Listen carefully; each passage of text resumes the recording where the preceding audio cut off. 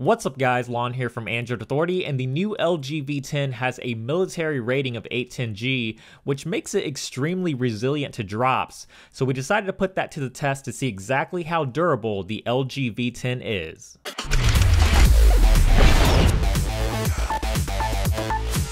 So LG basically challenged us to test the durability of this device, and what makes the V10 810G transit drop compliant is the build materials. The frame is made of SAE grade 316L stainless steel, and the top, bottom, and back of the phone is composed of Duraskin, which is not only soft and grippy to the touch, but it also provides a lot of protection against impact and is very resistant to nicks and scratches. The whole idea behind many of these drops was to mimic real-life scenarios like the phone falling off of a counter, falling from pocket height, or out of your lap when you're getting out of your car, but we also wanted to push the V10 to its limit, so you're also going to see a lot of unrealistic drops here as well. But let's go ahead and take a look at all the drops that the V10 had to endure and see exactly how well it fared.